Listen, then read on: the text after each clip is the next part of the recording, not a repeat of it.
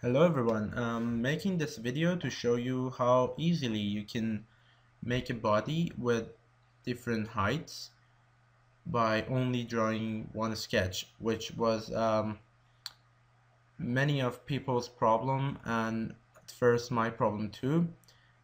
So I decided to make this video really simple and quick.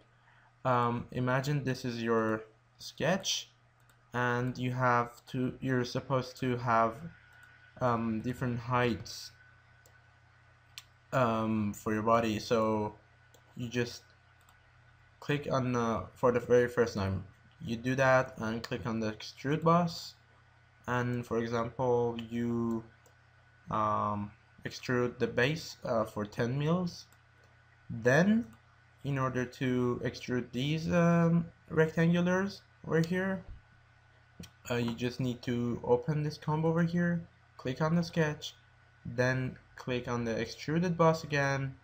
Then by going to the selected contours over here, you choose your area that is supposed to be extruded and do it.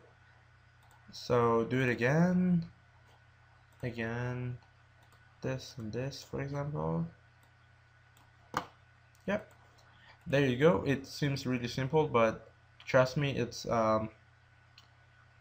nothing you get to know at the very beginning. So I hope it helps. Thank you very much. Later.